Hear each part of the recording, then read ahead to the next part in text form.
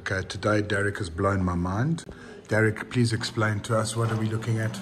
All right, so we've been employed to do bedrock profiling, bedrock quantity on the pre-existing roads in Sochaux and Gouvet. So actually, to give you guys a background, the contractor has excavated, you see where all these colors are that Derek has scanned, that is the scanning. And what is the lighter, what is the red, what does the blue symbolize?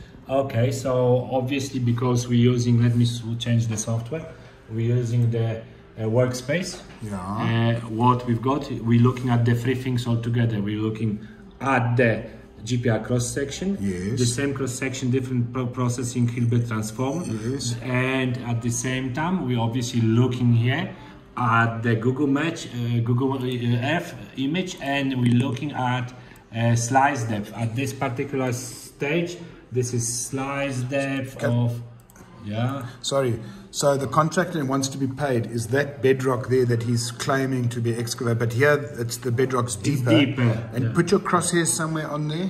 There is a cross on the so solid bedrock. Crosshair there. It's on red. Ah, so wherever there's solid bedrock, the engineer can decide if he wants to pay the contractor claim for excavations. Extra blasting, digging or whatever. Wow. This is hard rock. And I mean, you've displayed this on Google Earth. Yeah.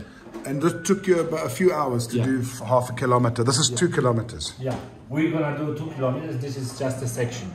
You're going to do 2 kilometers. Yeah, but the contractor is claiming for 12 kilometers of bedrock. And do you think they will pay? Is that blue deep bedrock, or is it deeper bedrock? In this case, deeper bedrock, because I'd look at the GPR cross section. And show me this exact point here, please.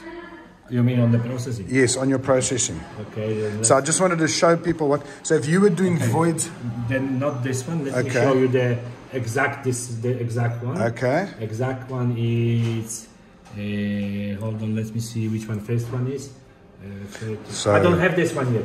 I just got 1, 2, 3. This is another. All right, but the bottom line is, if you wanted to know where there are voids under pipelines, it's the exact same principle. So if you had a pipeline running in a road here, you can assume that this could be actually a pipeline.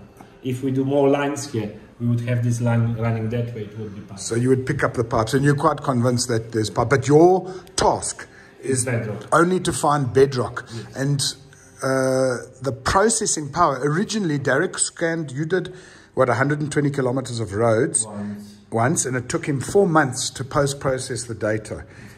Now his staff, it took them half a day or 1 hour, 1 hour, 1 hour to do 400 meters. And in the office, the post-processing of this, what is it? 2 hours. 2 hours. So within 3 hours, with the power of today's software, we are processing stuff for people that is next level. I'm very, very impressed. I can see the cross-section of the bedrock, and you can tell me exactly where it is on Google Earth. Yeah. Very impressive, Derek. That's it here, you see on the red. Yeah, I can see that. Well done.